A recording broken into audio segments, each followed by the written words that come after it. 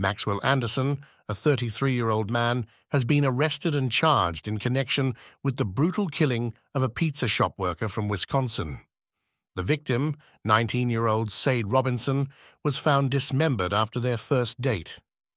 Anderson, who has a history of criminal offenses such as battery and domestic abuse, appeared in court on Friday. Prior to this incident, he worked as a bartender and had also been employed at his father's insurance companies. It is reported that Anderson took Robinson, who is 14 years younger than him, to a seafood restaurant where he had previously worked. Additionally, Anderson was a former high school football star and had moved to a luxurious $1.4 million apartment in Florida several years ago, while his son remained in Wisconsin. Maxwell Anderson, 33, is accused of killing Robinson the night of their first date before dismembering her, going through tremendous effort to cover up the alleged crime. Sade Robinson, 19, disappeared on April 1st after spending an evening on a first date in Milwaukee. Only her leg has been found, and cops ruled that evidence suggests she is deceased. Anderson is currently facing charges of murder, arson, and mutilating a corpse. His involvement came to light when it was discovered that he had met up with Robinson for a first date on the night she disappeared. The following day, she was reported missing after failing to show up for work at a pizza shop, which raised concerns among her colleagues. Her manager, Justin Romano, mentioned that her absence was unusual as they had been trying to reach her all day.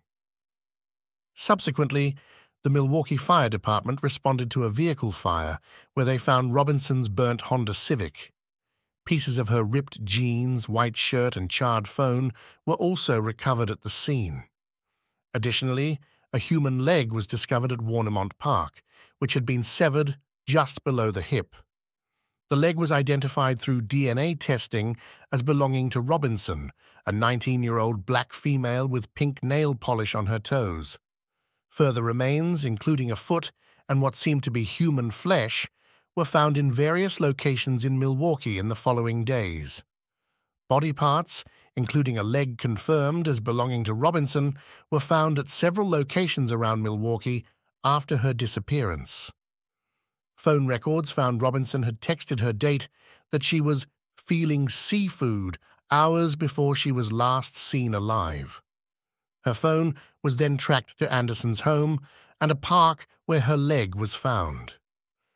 Anderson had previously worked for two of his father's insurance companies.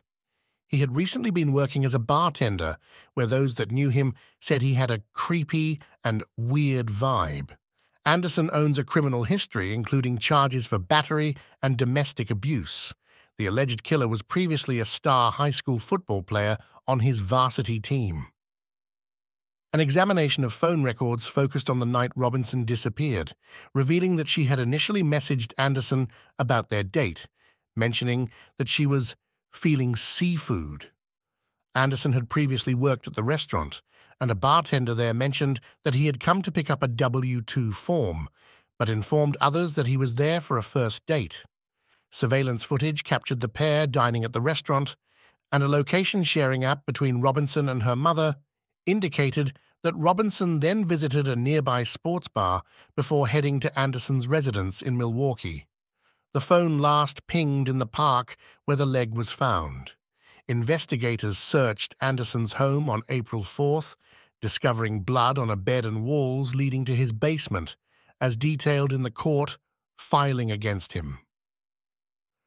Several gasoline canisters were located in the basement, and Anderson was apprehended later that day during a traffic stop. Authorities stated on Friday that they were still probing a motive for the alleged murder, with the remainder of Robinson's remains still missing.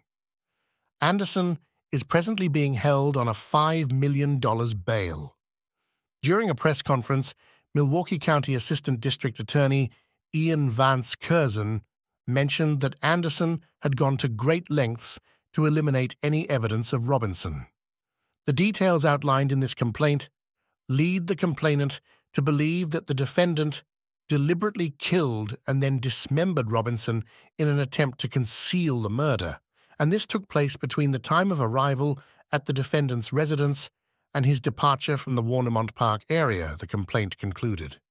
Robinson was scheduled to graduate from Milwaukee Area Technical College and had aspirations of pursuing a career in criminal justice, as per a GoFundMe page.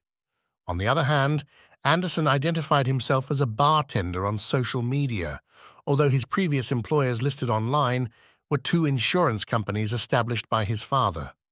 He was reportedly designated as a manager at a New Berlin, Wisconsin branch of his father's companies, Anderson's Insurance Age.